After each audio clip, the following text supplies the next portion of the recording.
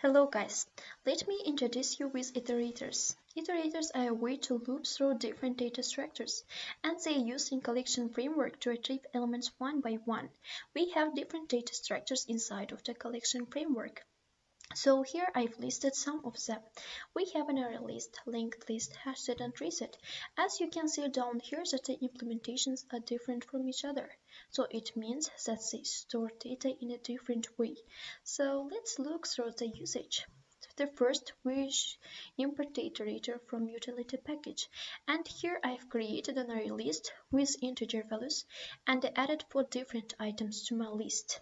So the first thing that you should note that iterators don't start on a value, it starts before it.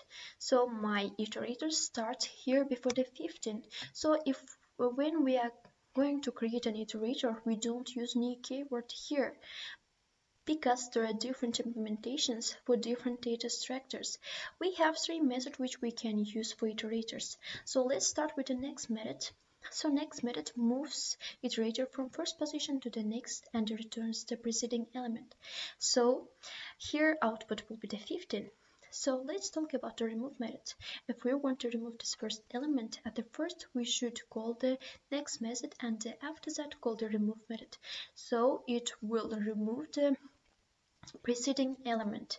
If we want that to remove the second element, we call the next method twice, and after that call the remove method, so it will remove the preceding element.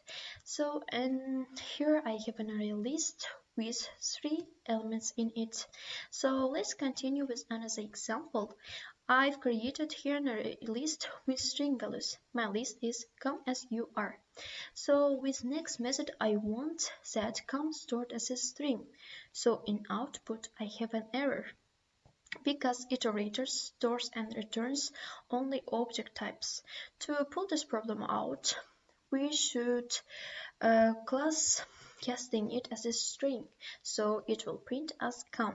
The better way to do it, it would be use a type parameter here which indicates that everything in my list is going to be a string. So I think that everything is clear. Then let's do the practice part.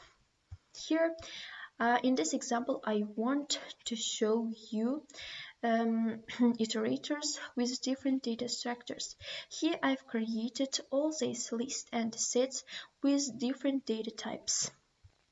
And with simple for loop, I fill these elements in integer types between 1 and 10, in double types between 0 and 0.99. And here I've created an iterator for each data structures to retrieve elements stored on them. To print all elements out, I use a simple while loop which has next method third method which we can use for iterators, and it's a boolean type and it returns true if we have more elements to iterate. So while it's true, it will print the next elements. So let's run this program and see the differences between data structures. So here in my array list I have 10 elements, in my linked list also 10 elements, in my hash set we have only 4 elements because hash set don't store the duplicate elements. In reset, as you can see, that elements are stored by ascending order. So I think that it helps you. So goodbye.